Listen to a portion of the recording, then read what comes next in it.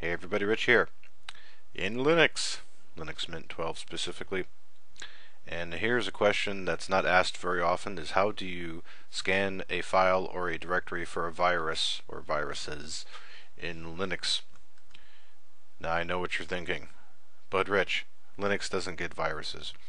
Well, that's not entirely true. There are hardly any viruses for Linux. This is true, but let's just say you downloaded something and you wanted to scan it in Linux before sending it to your Windows computer or something like that.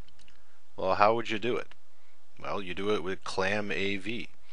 Now, if you're in ye old Synaptic Package Manager under the Utilities section, at least in the Ubuntu or Linux Mint, there is ClamAV, and you want to make sure to get ClamAV, the base, FreshClam, which I'll show in a moment, and so on. And then you can use a command line from the terminal to scan for viruses, and it's really simple, and I'll show you how it's done. So first thing I'm going to do is an Alt F2 to bring up the run dialog, and then GNOME-terminal.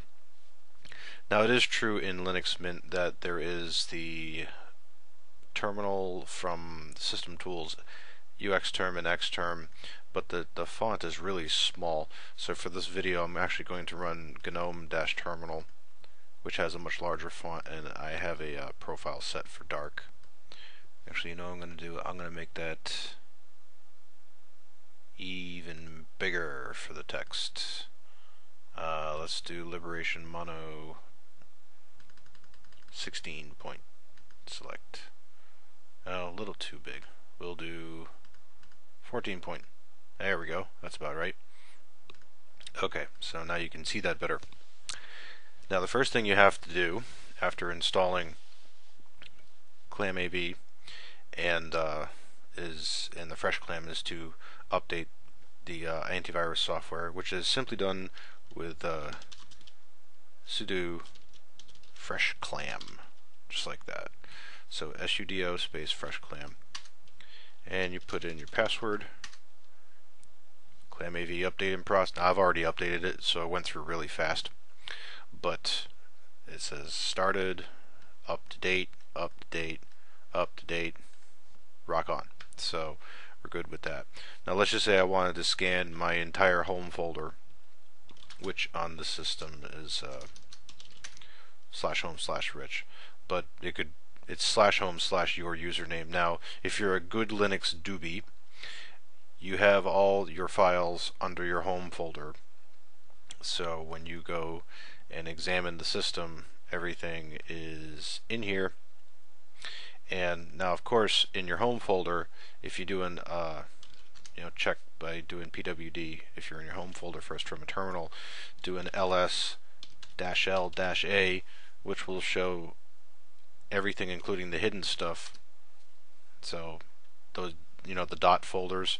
So when you actually scan it, it will scan all these too, which is good. So clear, and now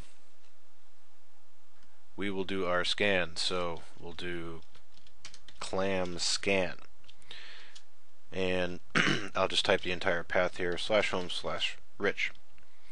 I don't know if I'm missing anything right here. I think I might have to do a -r. Let me check real quick. Clam scan --help. Okay, so those are all our options we can do in there. Like with most Linux apps, there's from the command line, there's a ton of options. Oh, there we go. Yes, recursive. That's why I wanted to do the -r. So when I do a clam scan -r /home/username, it will scan everything in the home folder. Now you could do this on individual files if you wanted to, but I'm just going to do the whole folder here. So let's go for it. Clam scan -r /home/rich, go. Now it's going to pause for a moment while it thinks about it, but then it's going to give the verbose output, which it's doing, and you see a bunch of OKs. And if it finds a virus in any of these files, it will give you an option of what to do with it. I believe you can quarantine. I don't have any viruses on the system, so I actually haven't seen what happens when you get a virus in Linux. But if you do happen to have any files that are known to have viruses on your system, and you want to, like, you captured one in captivity, so to speak. Some people collect viruses, and they put them in zip files or whatever. But if you have one, you can test it with clamav from the command line in Linux, and then see what happens after that. So remember, from the Synaptic Package Manager, there is clamav. Now, on different distributions of Linux, let me just launch the Chromium browser here. Okay, clamav Linux. Let's see what we get. Now, as far as the packages for Linux are concerned, let me punch up the text so you can see that better. Okay, the Debian packages, which is what you see here. These are Debian packages. What else we got? There's Ubuntu, SUSE, Red Hat, and Fedora. Gives a link for that. Mandriva, Gentoo. Oh, Gentoo makes it easy. Look at that. Emerge clamav. Well, it doesn't get any easier than that, at least in the Gentoo environment. Pardus. I don't even know what that is. But it's there. So anyway, clamav, antivirus for Linux on the command line. And it's still running through a whole bunch of It's running through my Chromium stuff now. That's going to take a while, because Chromium has a cache that goes on forever. Oh, I actually got through it. Ooh, maybe it'll finish soon. It's on the V's. Anyway, like I said, so you have, there is antivirus for Linux. You can use clamav, and remember that when you're running it, just do the fresh clam first to update it, and then do the clam scan. If you're doing a directory, remember the -R to search recursive. And man, this is going through a lot of crap. I had no idea I had this much stuff in my home folder. Who'd have thunk it, huh? Actually, you know what I'm going to do? I'm going to pause this video for a moment and then come back when it finishes. Okay, we're finally done.